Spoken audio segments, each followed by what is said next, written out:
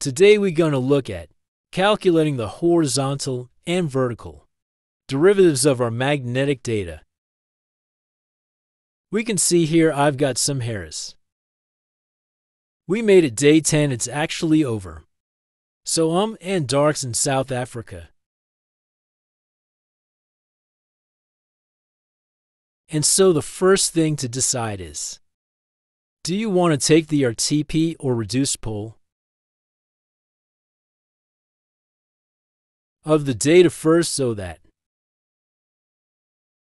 your final image will show your anomalies directly over the body. If you don't do the RTP, then they'll be slightly shifted from inside. You just need to remember that. And they're not directly over the body. Something that might sway on this one is, how much remnants do you have in your data? Is your data remotely magnetized? So this is these features are quite young features. And there is slight remnants. But it's not that significant. And so in this case, I'm probably wasting the RTP.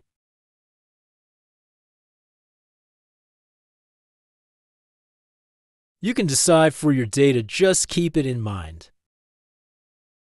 And so how I would do that is, I first need to load the menu. I've got GX load menu, and I go down to MagMap.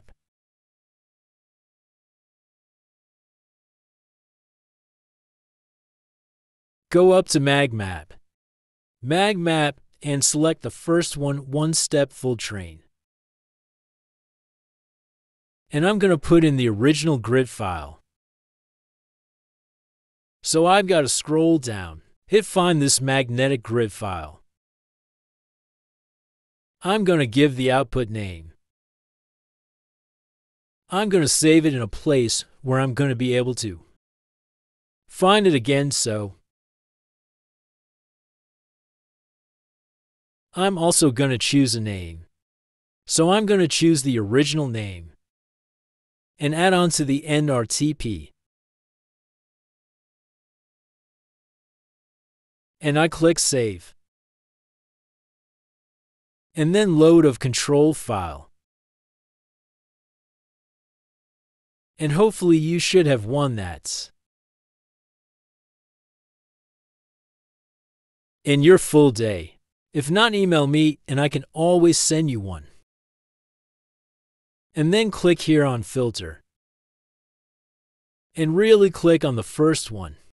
And go down to Reduce to Magnetic Pole. You can see you're going to have the inclination and the declination of your dataset. And maybe you don't know that. How do we go about finding that? And it cancel, and so.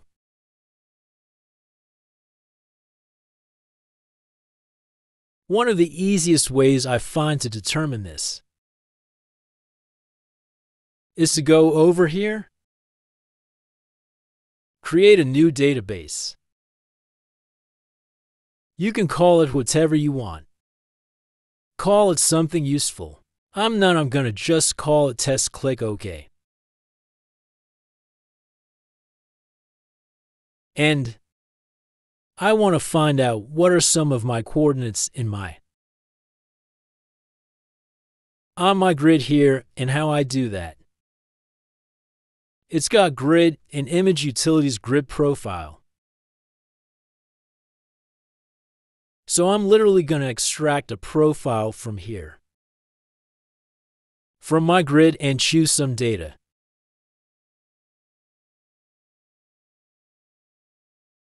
It's not so important which date is it you choose. You don't have to have 3 months. Just load it through automatically. Just make sure in the grid one, you choose one of your grids that you're currently using. Give the new line name You can just call it 0. And how often do you want a sample? Not so important, I just put 1000. And make sure it is digitized for math. And so, what that's telling us is that you click on the map. Click again at the end of the profile right. Click Done. It's here to extracted x, y coordinates because my grid was originally in x, y. And now, excuse me, I want to convert this to let long. And so I'm going to go New Project Coordinate System. Under Coordinate, gonna choose my x and y. I'm going to determine what coordinate system they're in.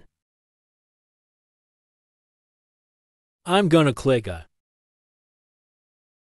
Type in longitude and attitude, click Next. I'm going to click on Geographic. And you can see it's giving me my that long. And I'm going to need elevation, so I've got a great father. That's got all my elevations in it. So I'm literally going to use these x and y that used to sample this grid. And to extract the zip venues at these locations. And so I'm going to go Grid and Image Utilities. Sample a grid. So I'm using my x and 1 and I'm going to create a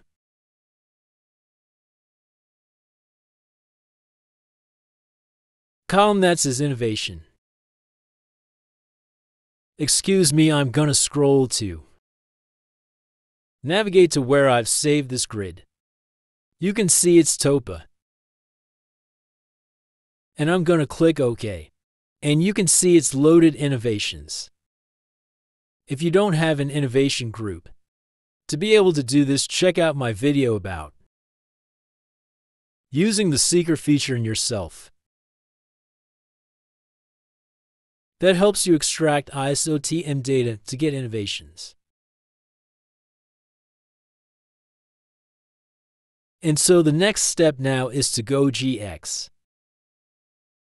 Load the menu and scroll down to IGRF. And now it's loaded this IGRF menu. And what we're going to do is calculate the IGRF of the channel. And so what you need to do here is you can keep IGRF. Keep auto survey date. What date was the survey flow? And her mine was when in 2001. I don't know the exact month, so I'm going to just put -0101.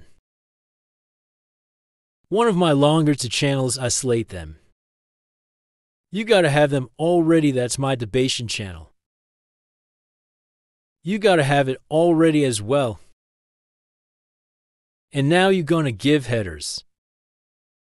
So these channels don't exist yet. You're just gonna give headings to these channels. So total field inclination. Declination, so these are bad news that are calculated. IGEO studies that are calculated, and these. This is the inclination.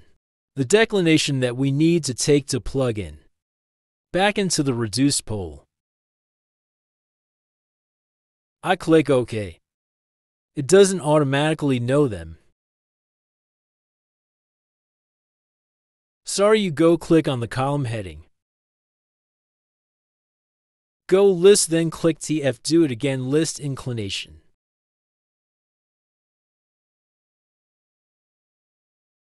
Click on detonation so you can see inclination and detonation. Are all the same, it's just cause. It's not a very long line, so it doesn't change along this line. It's now that you got the inclination, declination values. You can go back to MagMap once to filter. Thankfully, it saved all the values you put in earlier. Click on Filter. Scroll down to reduce to magnetic pole. Put in the excellent inclination -6.6 and declaration -20 to 0.4. And for 2 correction, you can read up about that. I'm going to leave a blanket so it uses the default. Click OK. Click OK again. Overwrite the spells. I've obviously done this before. And this is the RTP grid. Let's put them next to each other so you can compare them. The main thing is that it shifts your anomaly to be over the body.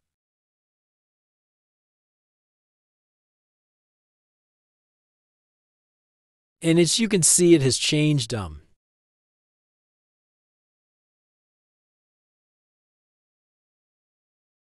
These bend is done here. You got a larger blue. So yeah, you just gotta be careful.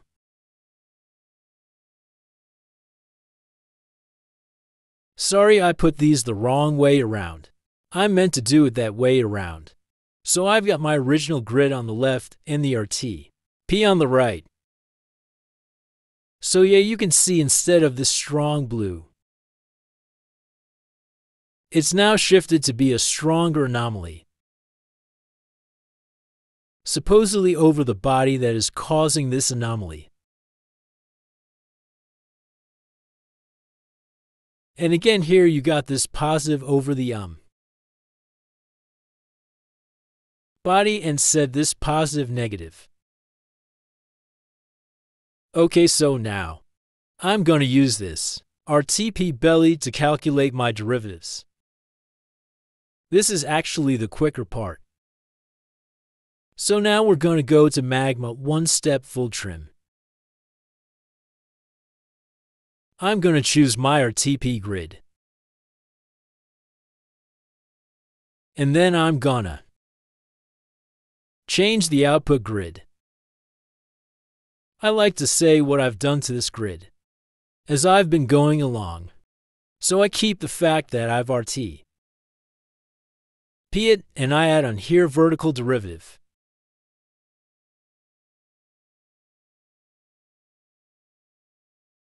Filter, I'm gonna scroll. Derivative over here.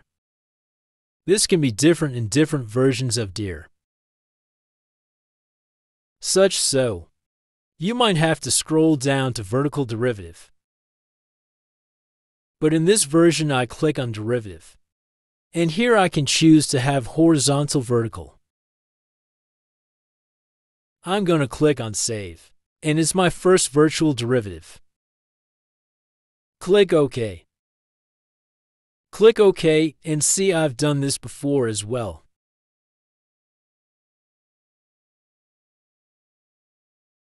Okay, so this is my first vertical derivative and put RT.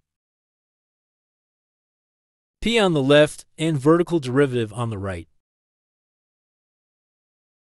You can see a lot of north, south features, and that's most likely in flat lines.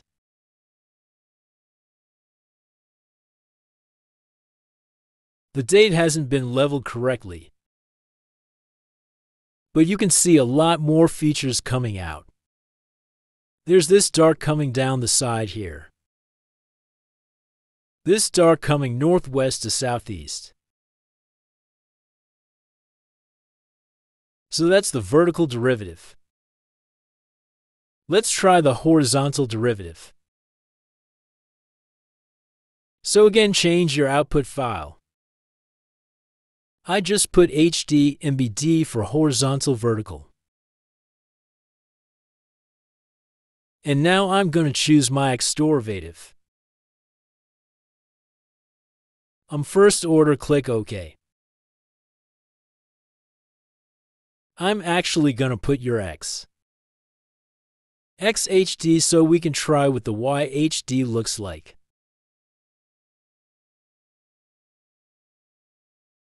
Okay, so this is xHD. And so you can see it's picking up a lot more.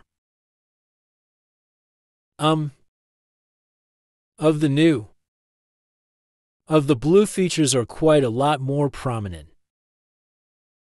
Let's put our vertical derivative on the left and our horizontal derivative on the right.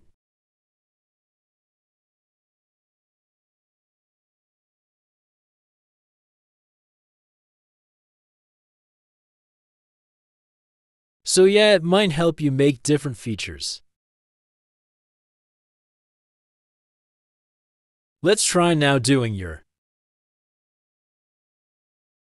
yHD to change your output file. yHDKK.